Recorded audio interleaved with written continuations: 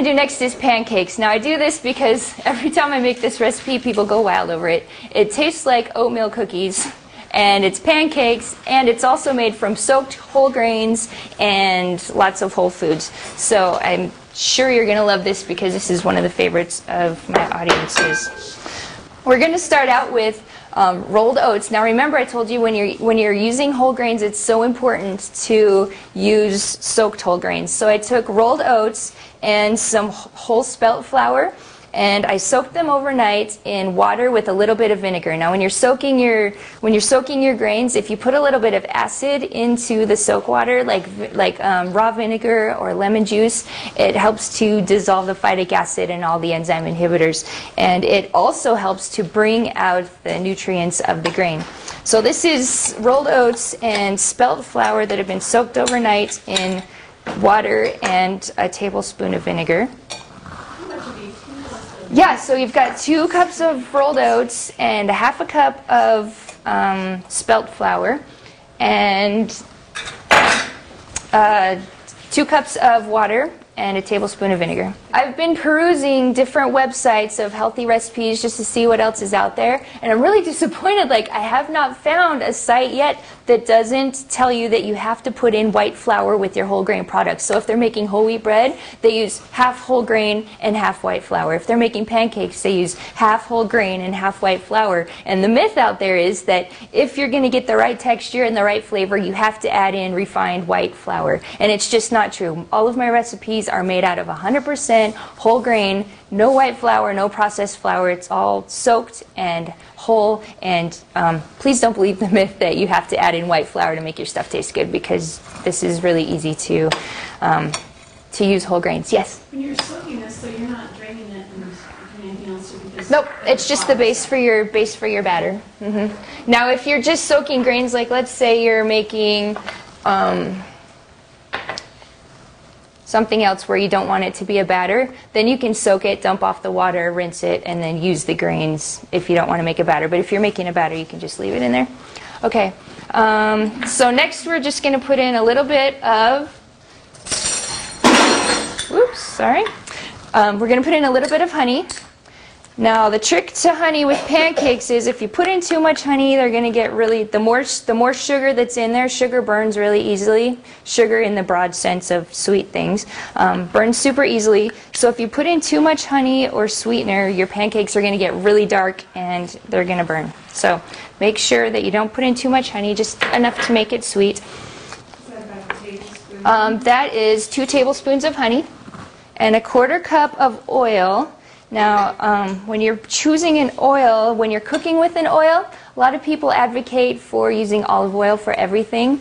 The problem with olive oil is it has a very, if you're using the extra virgin cold-pressed olive oil, like is what's going to be the best for you, it has a very low smoking point. So whenever you're using oils, be aware of their smoking point. Once an oil starts to smoke, it changes the molecular structure of the oil and it becomes carcinogenic, which means it starts to cause cancer. So make sure that when you're using an oil and you're cooking with an oil, it's got to be an oil that you can use at high temperatures without it reaching its smoking point, or else even if you choose a healthy oil, it's going to be unhealthy by the time you heat it up. So olive oil, you need it cold pressed and non-processed, but also you can't heat it up. You can warm it, but you can't heat it. Don't cook with olive oil. So good options for cooking oils is coconut oil.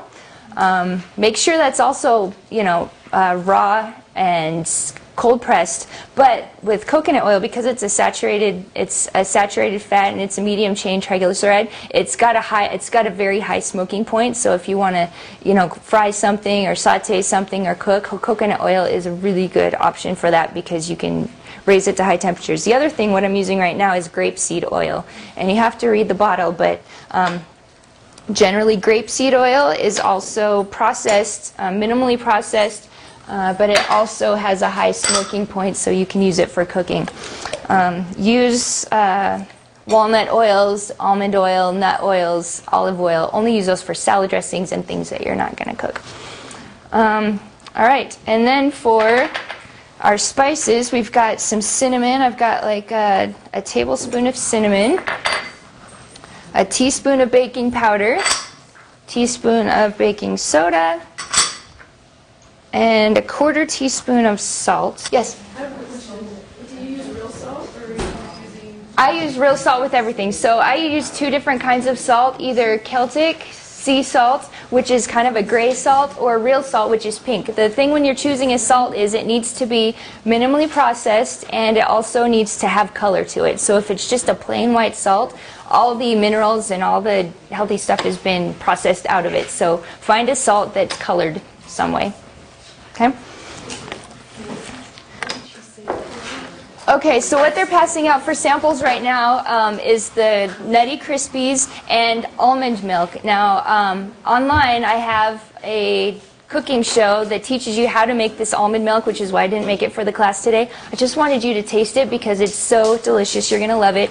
If you get on YouTube and look up Cafe Janae, that's my channel. I've got 10 cooking shows up that teach you how to make different things, and one of them is the almond milk. So we've got a little Nutty Crispy there and some almond milk to try.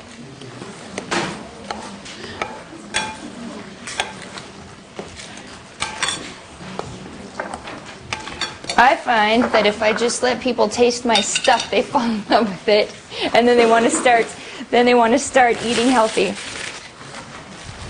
And the comment I've got, most of all, is if food tastes this good, why should we eat any other way? And so I'm going to make that my motto, you know, with food this good, why eat any other way? And remember that for the holidays, because you can make food that tastes just as good as your regular Thanksgiving food, or even better,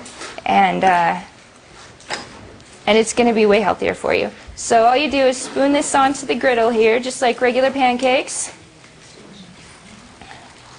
And what happens is it turns into a yummy cookie-like concoction. Now, one of the problems with breakfast that we discussed a little bit earlier, what stops people from eating breakfast? They're in a hurry, they don't have time to cook, they don't have time to, you know, make something, they don't have time to sit down and eat. And the beautiful things about these pancakes is that you can make them ahead of time, make several batches. I find that it takes just as long to make 3 or 4 batches as it takes to make one, generally speaking. And I make a whole bunch of these pancakes, and then I freeze them, and then when I'm ready for a quick breakfast, you just put them in the toaster or in the toaster oven, and you've got a meal in less than 2 minutes.